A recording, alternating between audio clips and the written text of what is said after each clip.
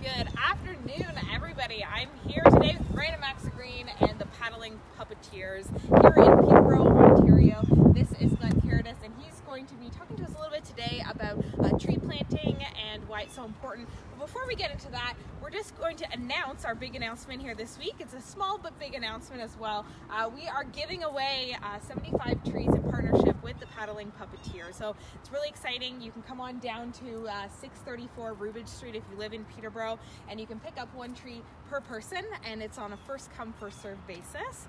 And we're just going to talk a little bit maybe about climate change and about why planting trees is important, and sort of on the brink of this new biodiversity report. So what kind of trees do we have available here, Glenn? Yeah, well, I'm pretty excited. This comes from my own nursery. A lot of the seeds were collected at Camp Kawartha, and yeah, if we think about climate change, planting trees is a really great way for sequestering carbon, and also in light of the biodiversity study that just came out from the United Nations, how dire it is with species declining.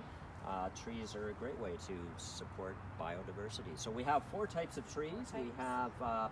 We have our maple, spruce, cedar, and we have some red oaks. Very cool. Yeah, so and I've mixed in some nice leaf compost soil, so they're really ready to go.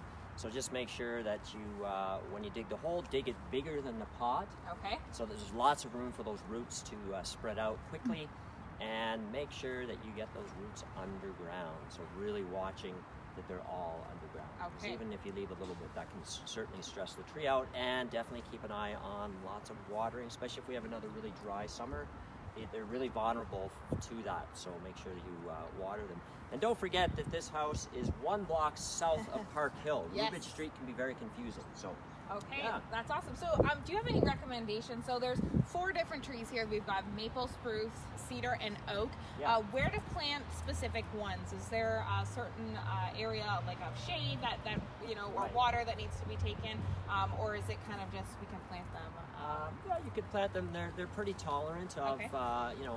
of shade and light, so they're sort of handy that way. Okay, very cool. Because they are woodland species, so They're they good do to go. adapt. Yeah. Awesome, very Yeah. cool. So again, this is our free tree giveaway. I should emphasize the word free. You can come by to 634 Rubridge Street and just pick one up. Like if they're in the front yard here, you'll see a sign. And one of the things we are emphasizing is if you could actually take a picture of yourself planting it, and of course you can log this action on our app and earn green points. So if you are planting a tree this summer or this spring, you can earn green points on our app, and those green points can be redeemed for real-world discounts on products and services.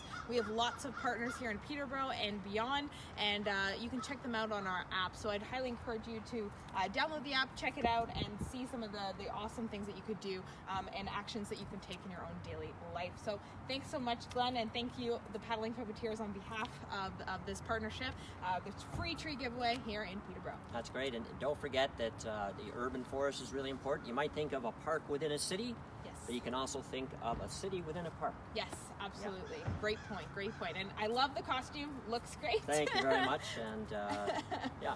Very cool. Thank you. Take care.